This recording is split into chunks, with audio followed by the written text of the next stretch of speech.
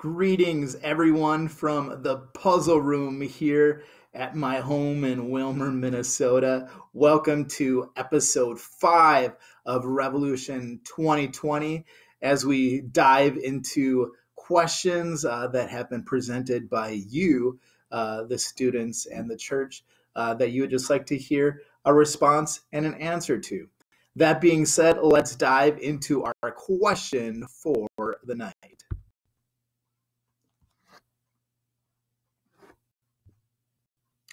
What is God really like?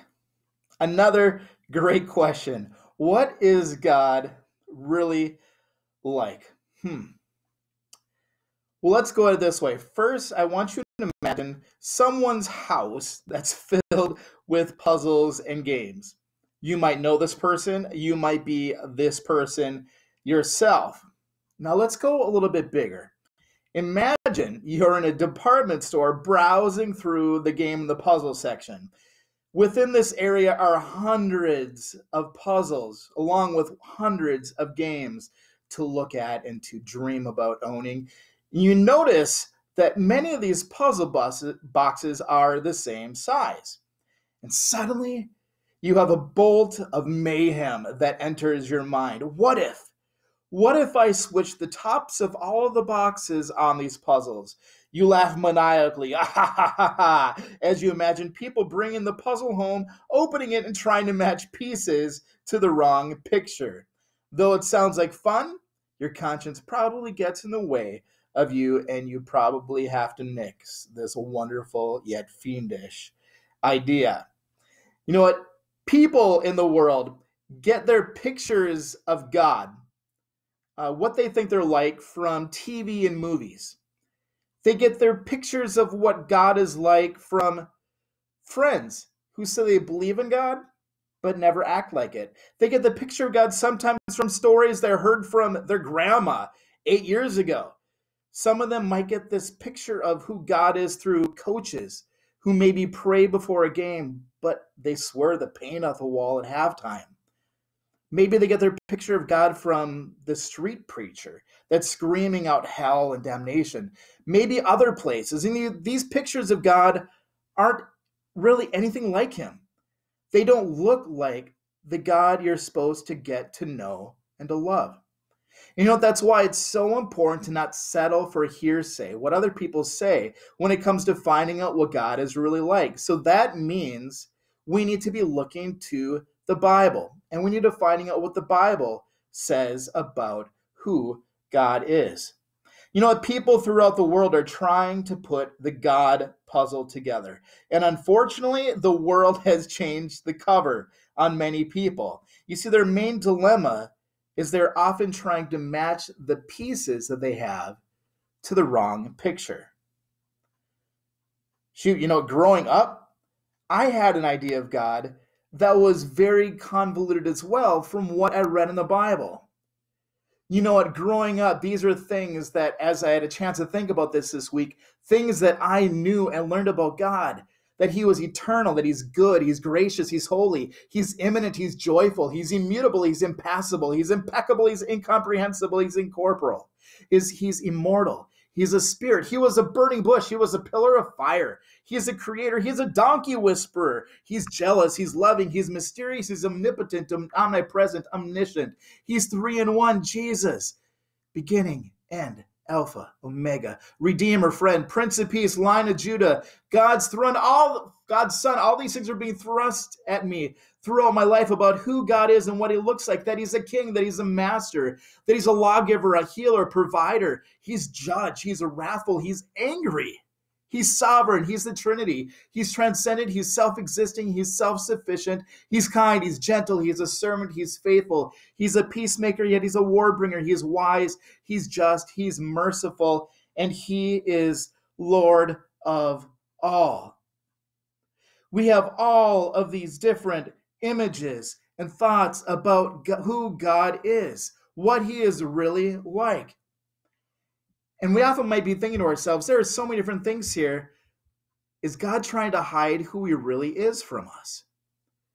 You know what? God has clearly shown the world what he is like. He didn't part the clouds, put a heavenly megaphone to his lips, and tell us what he was like. He came down to earth and he showed us. Let's see what Scripture has to say. In the past, God spoke to our forefathers through the prophets at many times and in various ways. But in these last days, he has spoken to us by his Son, whom he appointed heir of all things, and through whom he made the universe. The Son is the radiance of God's glory and the exact representation of his being, sustaining all things by his powerful word. After he had provided purification for the sins of the world, he sat down at the right hand of the Majesty in heaven. Jesus goes on to say it very plainly, I and the Father are one, in John 10:30. And even when he was asked point blank by Philip, he was straightforward in his reply. Don't you even know who I am, Philip? Even after all this time that I've been with you, anyone who has seen me has seen the Father. So why are you asking to see him? And we see that in John 14:9. Note, as we ask this question, what is God really like? And we think about this puzzle of all these things that make up who he is. I'm reminded of a puzzle that my grandma, Dinko, had up in Duluth. And I remember those trips to Duluth fondly, driving the car, stopping at Toby's for a donut. Mine usually had a lemon topping. I remember going up there during the holidays and the time they would spend at Grandma's house. And I remember always seeing this puzzle, always seeing this image. And as a kid, wondering what this was. How do you fit these pieces together? And what image do they form? I didn't have a guide to tell me. Yet I had to figure out what these pieces were. And as we just talked about, as we look at all these different things about who God is, we find out that they fit best together when we look at Jesus. Jesus completed the puzzle. Jesus is a representation of who God is. Jesus is the answer to the puzzle of life. Note, it doesn't get more obvious than to know what God is like. It's all we have to do is look intently at the life of Jesus. What is God really like? All those things that I listed earlier and more. I'm sure that you could go back to that page and you could list even more things than I listed on there. The puzzle of who God is and what he is like can best be seen and unraveled through the life of Jesus, who brings it all together and completes the puzzle.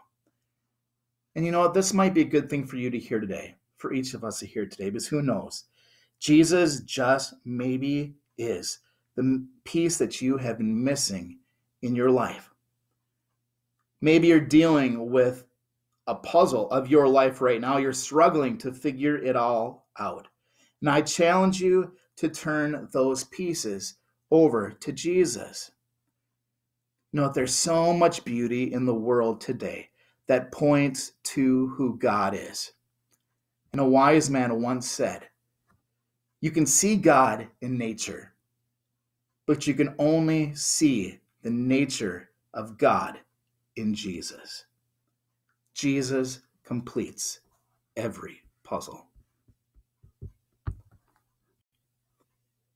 Well, I hope this was a good word for you tonight. I hope that some of the truth of what Scripture says and maybe what I said rings true in your life, to know that you might be facing a puzzle. You might be facing a struggle, an obstacle in your life right now.